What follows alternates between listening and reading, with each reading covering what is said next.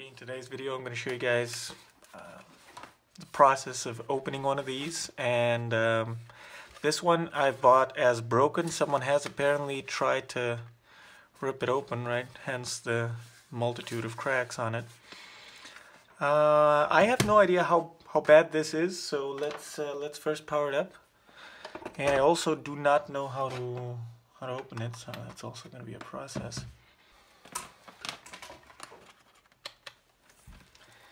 So we're expecting 28 volts on the output. Okay, absolutely nothing. All right.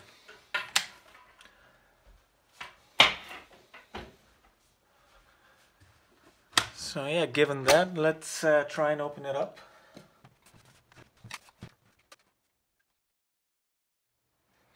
Yeah, so there's two hooks, one that's holding like this, holding in like this, and we have to push it this way, and another one on this side. Problem is I don't have anything that's thin and strong enough to actually bend those back. The only thing I have that roughly fits are these screwdrivers. This is very, very flexible, so it will not work. So what I will do now is enlarge these two holes, so the second to last holes on the wire side, and see how that goes.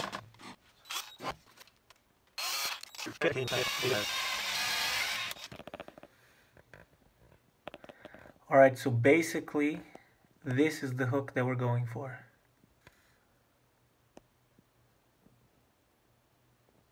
Alright, so you basically have to find a way to prise that inwards, and then you basically golden. And you can drill stuff in here. There doesn't seem to be much going on. Yes, alright. So got one of them free, and now let's see, maybe, yes, holy shit. Alright, so what we have learned.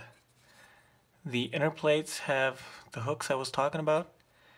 And so long as you get one out, you can get the other ones. Unfortunately, you do have to create some kind of access hole to get any decent amount of prying power.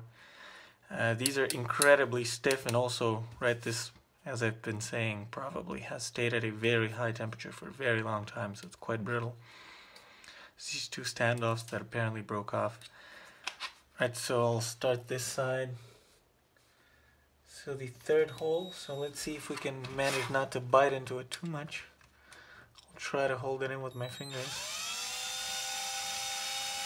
I'm wondering if I should probably heat it up, but seems to be doing a much better job this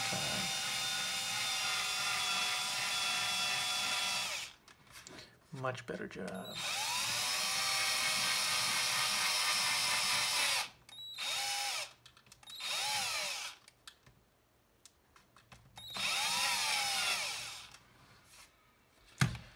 Okay, and this is soft like shit, so I'm gonna go into the metal with the drill, which is also a piece of shit, but it's at least cheaper, so.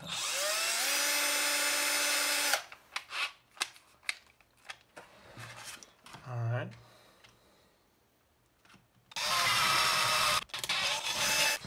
Alright, so now we have our second access hole, and I think if you've never cracked your case, right, so someone, this was already cracked, right, so someone did try, and I think I made it worse. Someone did try going at this very aggressively. If you're very careful drilling the holes, if you get one of these, they're very good at not biting into the material.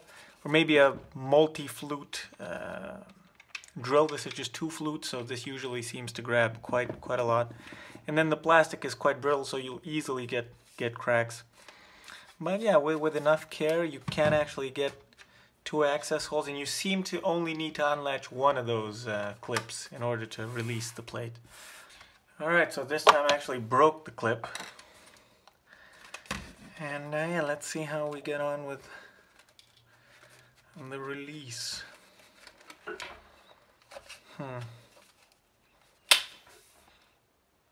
Alright, didn't even break. So this one I did break, and this one somehow stayed intact. Anyhow, I could put some silicone on the edges, so that shouldn't be too bad. And now you can actually just pull it and see which way. Alright. So this is how the case is. No latches, no hooks, no nothing. Actually, there's a small kind of hook in the middle that's edging this way, right? So you can only push it in that way, but I don't know, it does work fine. And yeah, that is pretty much how you open it. And now there's normal screws.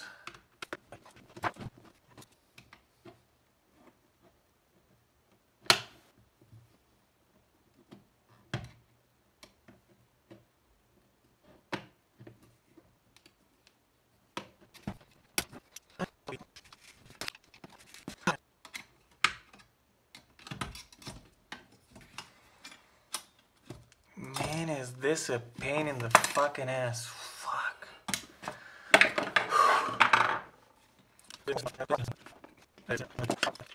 Shielding, I mean, I don't know, like this I'm pretty sure they did, right? They covered all the caps and all the everything in little shits so that it doesn't look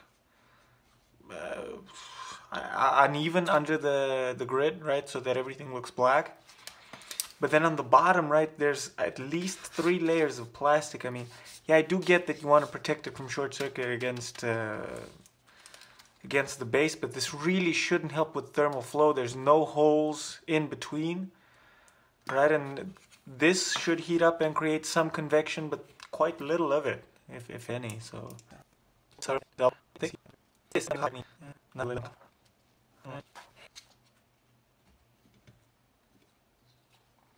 Caps have these little hats. I mean, why would you do this? What is this for?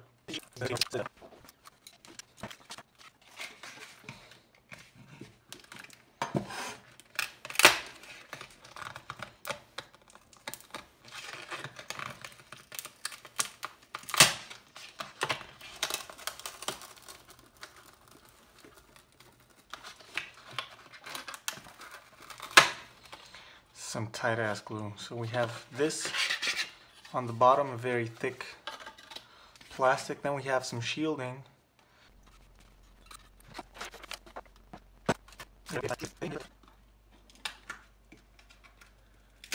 Hopefully.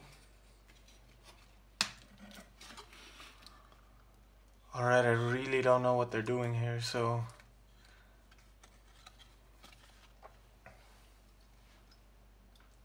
does seem to be some kind of earth, right? So it connects to this plate. Then you have, it's almost like they're trying to do a capacitor type of deal.